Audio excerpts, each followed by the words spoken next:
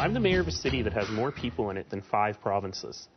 And unless the Jets really, really revitalize Winnipeg, in a decade or so, I'll have more people than 6 provinces. Well, dude, by the way the Flames and the Oilers have been playing, the Jets might be the only team from that part of Canada in the playoffs.